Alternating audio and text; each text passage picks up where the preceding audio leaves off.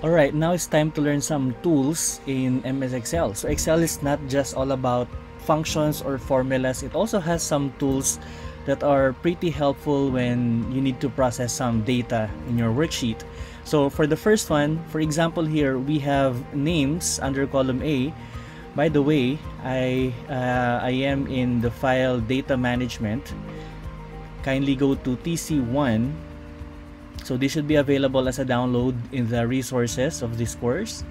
Now you go to TC1, and let's say under column A, you need to separate the last name and the first name into two columns. So as you could see, data in cells A2 onwards contains names that contains both last name and first name, and we need to separate them into two columns. Now there's a formula for this, but it's going to be a tedious or longer formula, so rather maybe you could use a tool in Excel that can do this, and that is text to columns. So first, highlight your data like what I did, A2 to A25.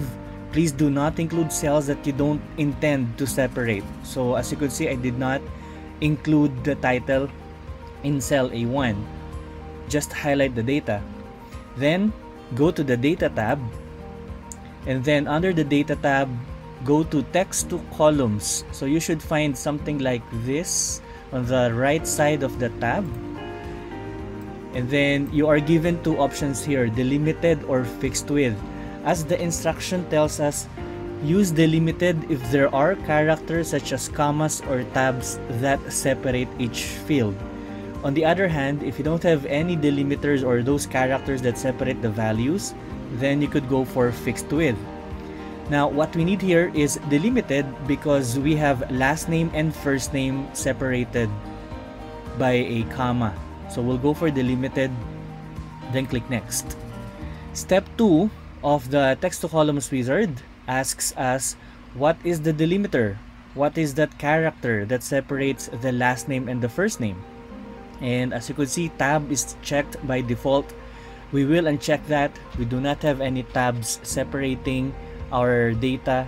Rather, we need the comma checked because it's comma that separates our value. Note, you have other options here. You have semicolon, you have space, you even have other, just in case the list or the indicated delimiters here are not enough for your data. So you could always use this box here to indicate what separates your data. So for now, I will go for just comma because I don't have anything else separating my data. And then click next.